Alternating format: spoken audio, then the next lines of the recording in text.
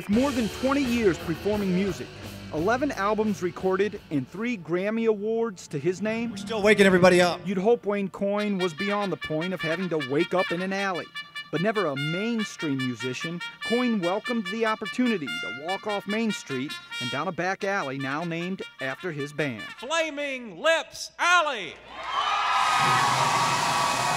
The Flaming Lips formed in Oklahoma City back in the early 80s, and while the band never set out to get its own street, It's pretty cool to have an alley named after you, though.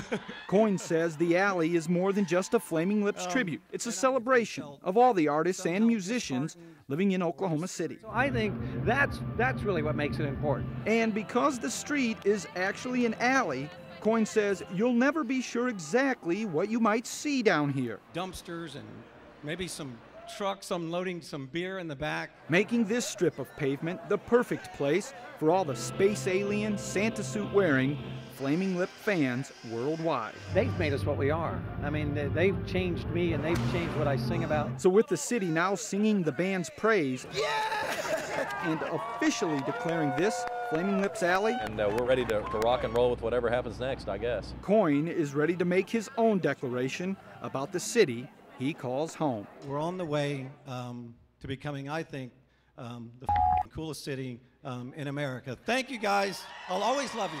Thank you, guys. Now, the so-called coolest city in America has its very own alley named after one of the coolest bands in the entire world. Walking down Flaming Lips Alley in Oklahoma City, Stacey Cameron, News 9.